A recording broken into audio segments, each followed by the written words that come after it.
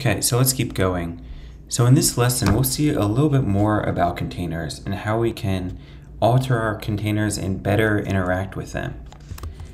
So as we saw in the last lesson, the way that we booted up, let's just do docker image ls, our ghost container was by doing docker run followed by the name of the image, and then we said we wanted to essentially listen in to the port where the main process, that website, was running. So we said we wanted to listen in on our host computer at port 8889, just making that up essentially, and we wanted this port to listen in to the container on port 2368, and this is where the website in the container is running. Now, what you'll notice occurs is when we do this, it then essentially goes through all these steps of booting up our website, creating all these tables, kicking off a cron job. And I guess the question is, well, how and why does something like that occur? So we can get a bit of a hint if we go back and look a little bit more of that at the image. Remember, I told you that this inspect command, right, is pretty useful, and we can do docker image, should be, right, the name of the resource first, then the name of the command, and then finally the image. So that would be ghost. And then if you scroll up, you'll see this command, okay? So this command actually kicks off and is run every single time that we boot up our container. It's going to run the command node current/index.js. You can see that another way to see this is by going to the Docker file. So if I type in docker ghost, and then this is the official image, and I'm just going to press Command F so I can bring up the Finder in Chrome, and then I'll type Docker file, and you can see here's the Docker file links, and this is the one we use, right? Latest. Now this is the we'll learn more about this later, but this essentially builds the image, and the last step occurs every time we boot up our container, and that's that when you do docker run followed by the image, what you're essentially doing is you're calling this command. And this command is what's going to boot up our website and kick off all those migrations that we saw when we did docker run -p 8889 2368 ghost. Then we see all these steps. That's occurring because of this command. Now, one thing that's kind of interesting is that we can alter this command. We can replace it from the command line. So normally it would run node current-index.js, but if we want, we can say, okay, let's boot up a container and let's list the contents of the files inside that container. So I'm going to do docker run ghost ls. So this is the command to run a container, but now this ls on the end essentially overrides this kickoff command, this command, to then instead run ls. So let's do that. And you see this is listing the contents not in my host directory, but rather booting up a container and then listing the contents of what's inside that container. Now, if we try to find this container, like I do docker container ls, you'll see there is no container running, which is kind of interesting.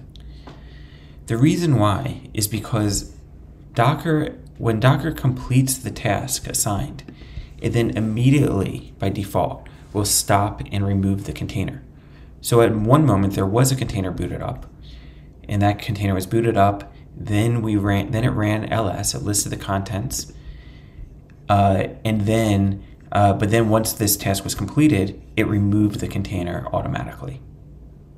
The reason why this didn't happen with our website when we did docker run -p/ghost, the reason why we see a running container here this time is because, well, this task of command node current-index.js said to boot up a website, and when websites are booted up, the next thing they do is essentially just stay listening until you tell it to stop, right? They stay listening for users to reach the website. And so because of that, this task is never finished until we, can essentially kill the website. And then the task is complete. And now if I say Docker container ls again, you'll see now the container is automatically destroyed now that the task is over. So what's the point here? We saw that, we can do docker run ghost and override the default command, that this will boot up a new container. But then with containers, when the task is complete, Docker will automatically shut down and remove the container. So here we booted up a container, the task is complete, we listed the files, and now that container no longer exists. So why does Docker do this? Well, essentially the point is that the whole purpose of these containers is to execute some sort of process or some sort of task. So when the task is done, we don't need the container anymore. The whole purpose for this container existing is just to accomplish some task. When that task is complete, remove this guy. So that's the idea, is to think of these containers as very lightweight. Now, one thing that can be frustrating about this is, maybe we want to peer inside the container. So let's see this. Let's go back here. So what I'm saying is, what if we imagine this is our container. We want to connect to this container, and maybe peer inside and dig around in here. How can we do that? Well, the main way I know is we can run bash essentially inside the container. So let's try that. So I'm going to do docker container run. Remember, I could just do docker run ghost followed by bash.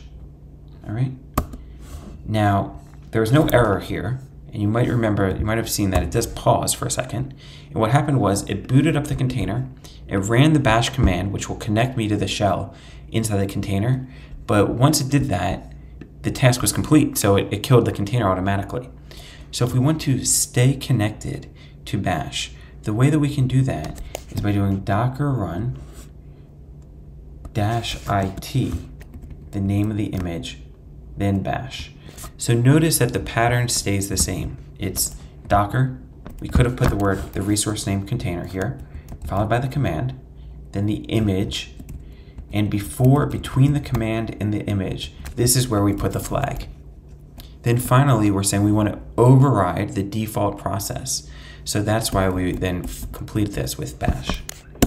Now I'm going to press return, and there I am, right? So now you can see where am I right now? I'm inside the Docker container, essentially. So I can now dig around, which is pretty cool, and do anything that I normally might do from my, I guess this is a directory, but I can cd inside this directory. I got cd, and so let's go into the content directory. So now I'm in the content directory. Looks like there's nothing in there, maybe because I did not create any content at this point. I can maybe go to this content.orig, they told me that was a directory, and dig in around here. So this is pretty cool. If I want to get out of this, you can just type exit, and now we are no longer in a container. If I do docker container ls, I'm no longer in there. Okay, so what did we just see? We saw that we can execute a command, docker run ghost bash, and then say stay connected with this -it flag.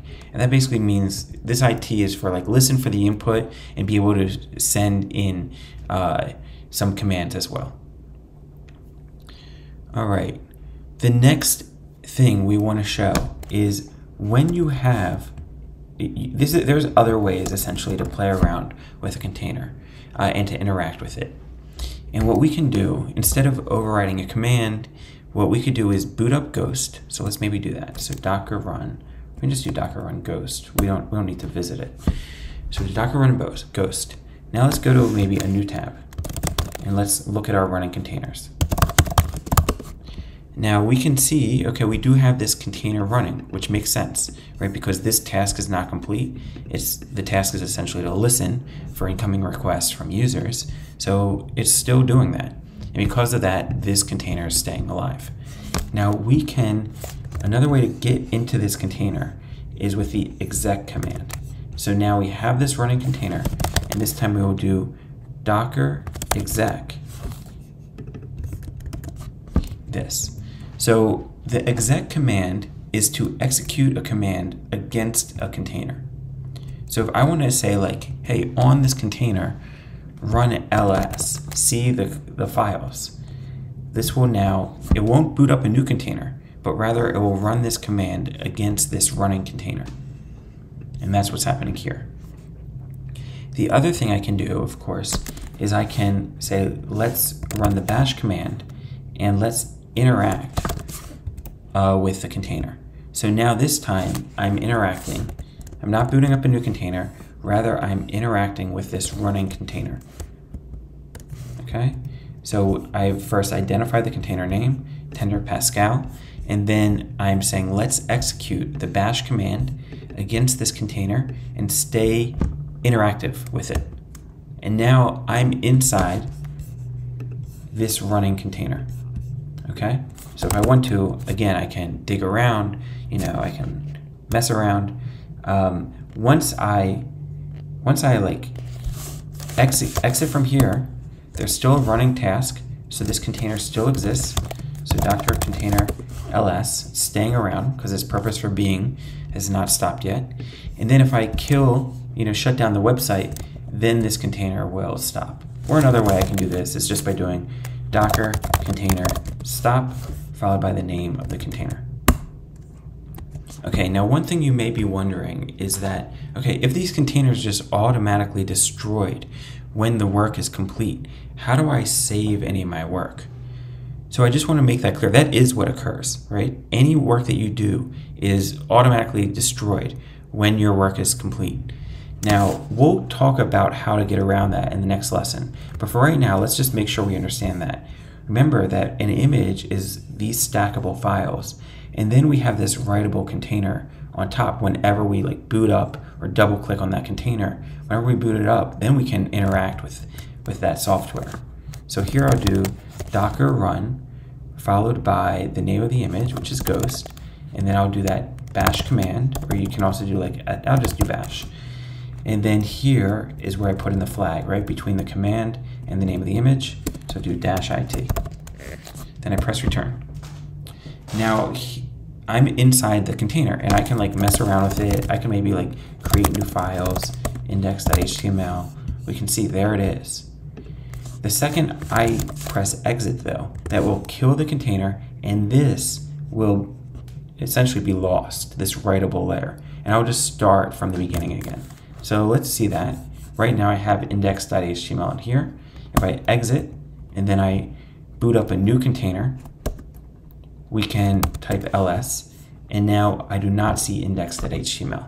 So that leads to the question, how do we save our work that we perhaps perform in a writable container? If I'm running Ghost and someone creates a new blog post, how do I save that blog post? So we'll talk about that in the next lesson.